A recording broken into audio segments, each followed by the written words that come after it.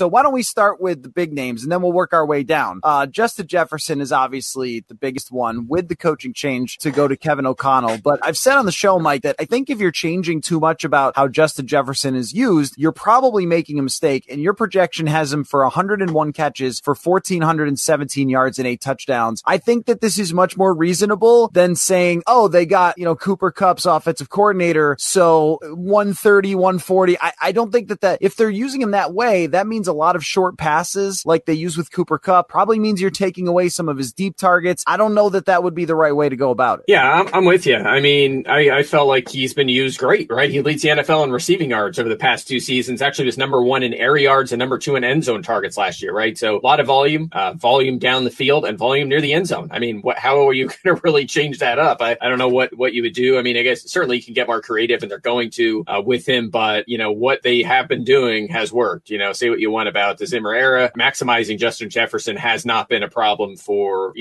those coordinating the offense, and certainly for Kirk Cousins, who, say what you want about him, he knows how to get the ball in the hands of his star players. So, I mean, look, I have him as the number 2 fantasy wide receiver this season. If you wanted to take him over the older Cooper Kupp, expecting him to come back to earth after a heck of a grind last year. I mean, remember, it wasn't just all that volume in the regular season. It was 4 playoff games as well. He basically was used more than, maybe the most, heavily used season in NFL history for a wide receiver, almost certainly was. So I would have no issue if you wanted to go Jefferson as the top wide receiver this year. And he's been so good the past 2 years. So I haven't projected very high. And like you're talking about 140 catches or something, is that a possibility? Of course. I mean, I would say that's, more like his ceiling, but if anybody has a shot to get there, it's certainly him. But yeah, mine are going to be a little bit more reasonable. You'd still, like, if you bet these lines against the player props that'll eventually be out from the sports books, I'm probably still going to lean toward the overs, which is not really smart. So they're a little bit aggressive, but they're also way more conservative than you'll see out there. I mean, I think a lot of people who do projections, they'd be like 80% over, and you'd end up losing a ton of money if you bet